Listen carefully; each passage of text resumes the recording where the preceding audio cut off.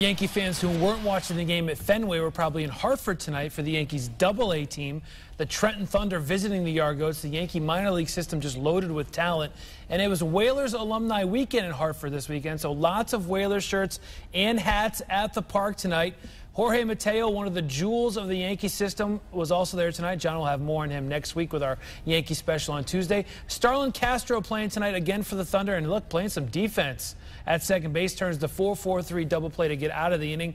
The top prospect in the Colorado Rockies system is shortstop Brendan Rodgers. He won't be in Hartford long if he keeps making plays like that. He can really pick it at short. This game was a pitcher's duel, but in the end, the Goats win it. Final score was 2-1. All right, Castro, the Yankees' all-star second baseman, may rejoin the Yankees this weekend in Boston. In 2 rehab starts with Trenton, the Yankees' Double-A team, Castro went 2 for 7. He said he felt comfortable at the plate and in the field. Castro did a good job turning double plays in this game, and afterwards he says he feels okay.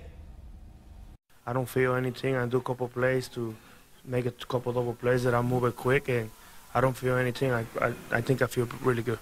It's something sometimes that we can control, you know, and we keep grinding. We keep grinding. I feel really good now. Hopefully I'll be with the team soon. Hamstring injuries like he had are tricky, but he looked pretty good. He's probably on his way to Boston as we speak.